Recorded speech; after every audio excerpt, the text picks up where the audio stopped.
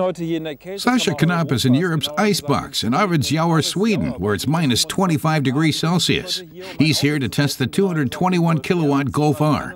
He doesn't expect to get anywhere near the rated 7.1-liter fuel consumption, though. He's here to practice driving on ice.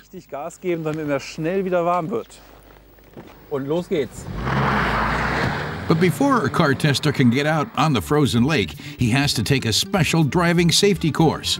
The Volkswagen Driving Experience training course runs the world's northernmost driving safety center here.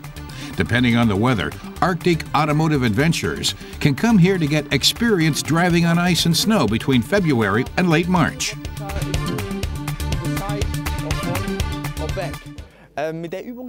Driving instructor Benjamin Leuchter has the participants turn donuts so they can learn to control a drifting car, a situation they don't encounter every day out driving in the city. For the day's first exercise, the participants learn about drifting, and their car is no less than the most powerful Golf that VW has to offer. And that's the car we're going to take a closer look at.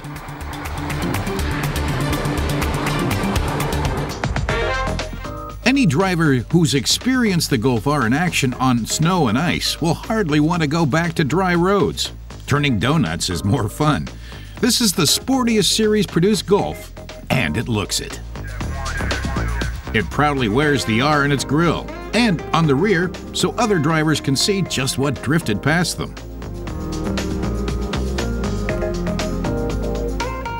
The participants here quickly realize it takes lots of practice to learn to control a drift. Meanwhile, we can take a peek at the Golf R's interior. Typically for the Golf, the cockpit is uncluttered.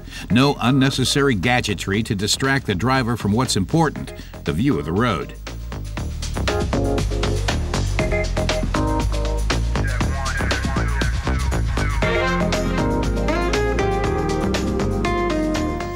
The seats provide lateral support, the better for the driver to feel the road underneath.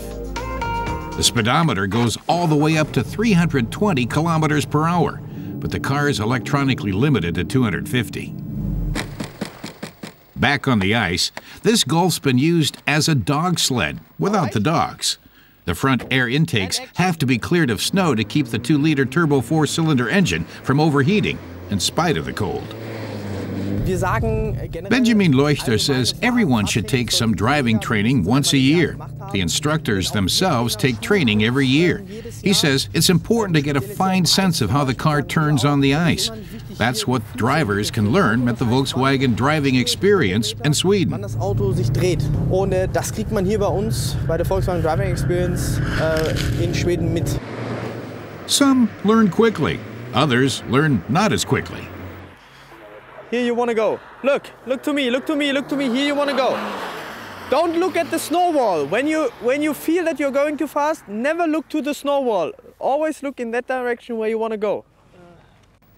The 380 Newton-meters of torque have to be kept on a tight leash. The standard all-wheel drive grips the road and helps to push the Golf R from 0 to 100 in 5.1 seconds. Sascha Knapp would be happy just to begin to learn to drive like this.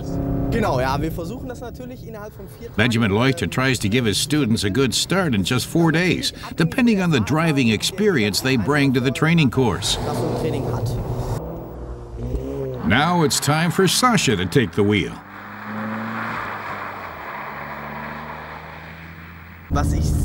Benjamin Leuchter is highly impressed with the enhanced engine performance, with its 300 horsepower pushing all 4 wheels. He says the car is a success all around. He especially likes the new Haldex drive coupling, saying it responds much faster than the one in the 6th generation Golf R. He says the car is easy and safe to drive, even for the average Joe. It's easy to control in extreme situations. Driving the Golf R on ice is almost addicting. He can hardly let go of it. After his drifting experience, Sascha is all but speechless, but it's an experience that costs around 2,900 euros altogether. The driving experience here in Arvidsjaur, Sweden is definitely not cheap, but Sascha has seldom had as much fun in 4 days, especially not in a Golf R.